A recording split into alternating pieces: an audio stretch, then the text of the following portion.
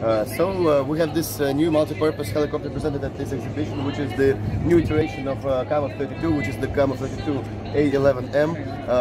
Compared to its predecessor, it has a series of new systems of equipment, including the radar system, which allows it to operate at daytime, at nighttime, and which allows it to basically be a multi-purpose helicopter.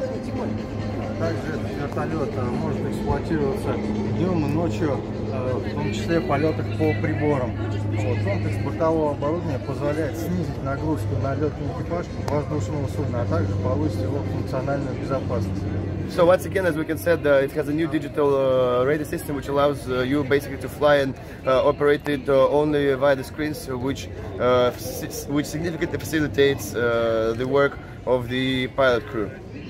Также совместно с модернизацией комплекса бортового радиоэлектронного оборудования данный двигатель получил более мощные двигатели ВК-2500. And also with the upgrades of the radio electronics equipment, there are also new sets of engines installed, which are the VK2500 engines. Вертолет эксплуатируется на всех континентах земного шара и используется как поисковый, спасательный, транспортный, противопожарный, грузовой, в том числе для выполнения авиационных работ с внешней подвеской массой до 5 тонн. So this helicopter is used on every continent of the Earth, and it's used for all kinds of purposes, for search and rescue, for cargo, for passenger transport, for firefighting purposes, because it also provides for the use of external sling. With a payload of up to 5,000 tons, or 5 tons. Также визитной карточкой этого вертолета и данного мероприятия является модернизированная система пожаротушения SP-32. Also, a unique feature of this helicopter is an external firefighting module, which is SP-32. Которая разработана и произведена на территории Российской Федерации, вмещает объем до 4000 литров. It is developed and produced in the Russian Federation, and it can fit up to 4,000 liters of water.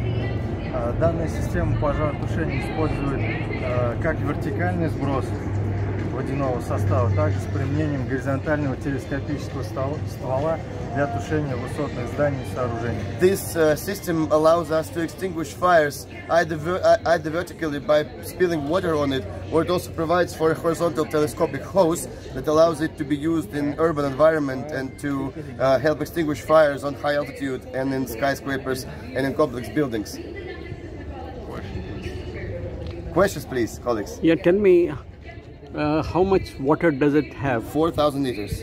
4,000 liters. And 4,000 liters. And do you have any facility to refill it?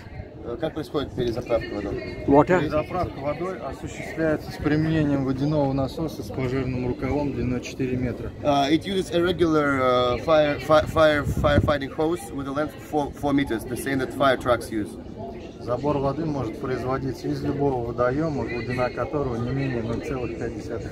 And also it can pump water from any kind of water reservoir with a depth of no less than 50 centimeters. Okay. На данной картинке как раз представлен забор в зимний период. You can see how it's refilling with water in winter on the picture. Okay.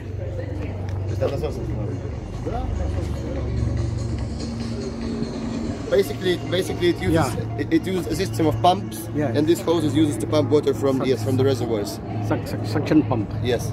You can see the pump on the end of the... That side. Okay.